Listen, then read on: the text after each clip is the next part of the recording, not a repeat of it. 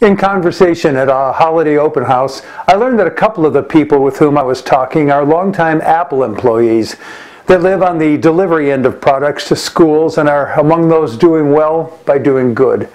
Because I'm both a behavior geek and a student of leadership, I asked their opinion of Steve Jobs as a leader. They were less than fully enthusiastic. On the other hand, they were fine with his leadership, even in the face of the rather obvious lack of social skills that Jobs demonstrated. The standout for them seemed to be his mania for, and this is a quote, insanely great products, created through imagination, elegant engineering, and inspiring product design, to the point that even the innards of Apple's products had to be elegantly designed. Because of that, my conversation mates were clear about what was important, and they were inspired by that. That mattered so much that they could forgive Jobs' frequent and well-publicized interpersonal failings.